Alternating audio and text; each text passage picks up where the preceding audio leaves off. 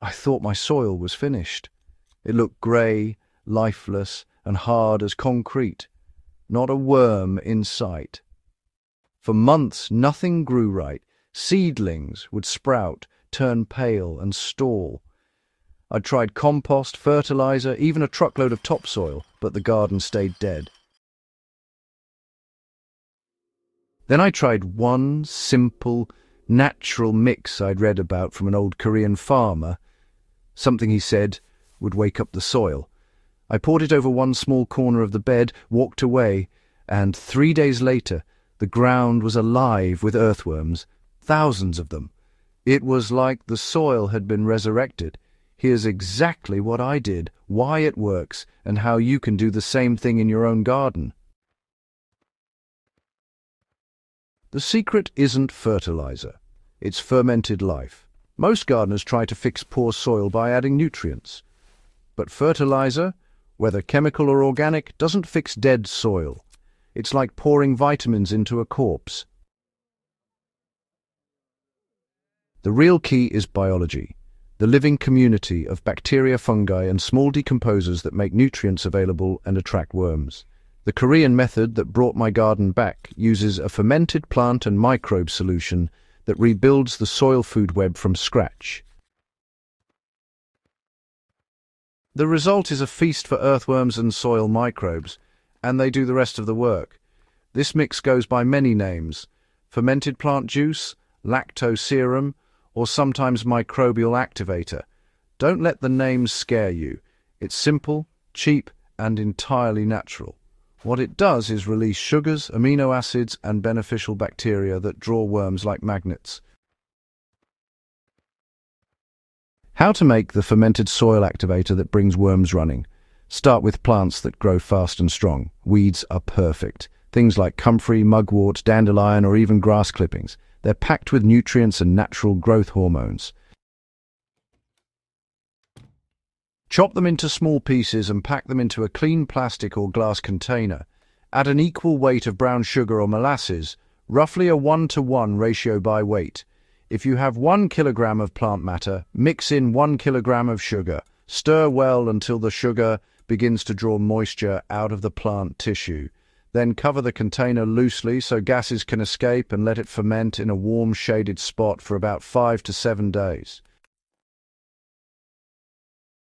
After about a week, you'll notice liquid collecting at the bottom. That's your fermented plant juice, or FPJ. Now, you'll want to strain it and store the liquid in a sealed bottle, keeping it away from sunlight. It'll actually keep for months, so you can use it when you need. To apply it, simply mix 1 tablespoon of FPJ per litre of non-chlorinated water, or roughly a 1-to-500 ratio. Then just pour or spray it over your soil or mulch layer. I like to combine mine with a small dose of Lacto Serum, which, by the way, is made by fermenting milk with rice water, because it really multiplies those beneficial lactic acid bacteria that help break down organic matter and neutralize toxins. The recipe's quite simple. Just mix 1 cup of rice wash water with 1 cup of milk, cover it loosely, and let it ferment for 5 to 7 days. After that, strain off the curds, keep the liquid, and store it somewhere cool. When you're watering, add about 2 tablespoons per litre of your FPJ mix. It's really that straightforward.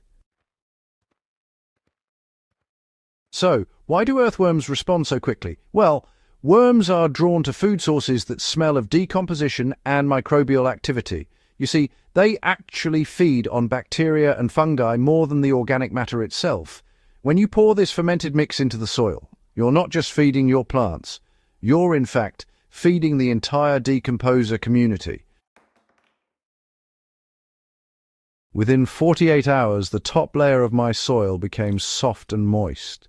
I noticed castings on the surface, where there had been none for months. By day 3, I found worms right at the surface, twisting in the mulch. The microbes had broken down enough organic matter to release carbon dioxide and heat, creating a microclimate worms absolutely love. It's honestly like laying out a banquet of sugars, amino acids, and microbial proteins. The transformation was dramatic but, entirely logical. The fermentation process pre-digests plant material. When you add that liquid to the soil, it functions as a microbe starter and nutrient solution. The sugar feeds bacteria, the bacteria multiply, worms move in to feed on them, and the cycle just keeps going. Within a week, the whole ecosystem restarts. Combining this with compost or mulch, well, it really does accelerate results. If your soil is compacted or sandy, it's best to always apply the fermented solution under organic mulch, like leaves, straw, grass clippings, or compost. The mulch keeps the microbes alive by regulating moisture and temperature. I poured my mix under a layer of half-finished compost about an inch thick. The compost gave structure, while the FPJ provided energy to the microbes. You can reapply every week for a month, then once a month thereafter. But don't overdo it. This isn't fertilizer. It's life support, really. The goal is to nurture microbial balance, not drown the soil in sugar water. If it's too concentrated, you risk souring the soil, at least temporarily, so stick to roughly 1 tablespoon of FPJ and 2 tablespoons of Lacto Serum per litre of water, applied evenly across the bed. Within a season, you'll notice better texture, a darker colour, and that unmistakable earthy smell that only comes from healthy soil. Worms will multiply naturally. You'll rarely need to till again because they'll keep your soil loose and aerated for you. The beauty of this technique is that it doesn't depend on constant outside inputs. You make everything from local materials, weeds, sugar, milk, rice water. The microbes adapt to your environment, so they're resilient.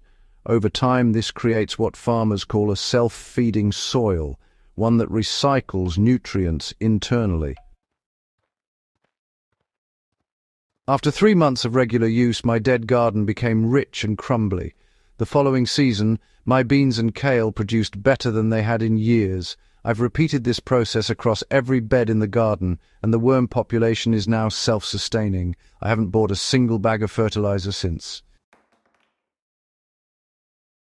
So, what should you do next? Try it. Don't wait for perfect ingredients. Weeds, sugar, milk, and water are enough. Follow the ratios, stay consistent, and you'll see the difference in days. This is a technique worth keeping alive, because it teaches us that fertility isn't something you buy. It's something you grow from within your soil. If you found this guide useful, subscribe to Evergreen Garden, hit the notification bell, and share this video with your gardening friends. Let's bring life back to every dead garden, one handful of microbes and worms at a time.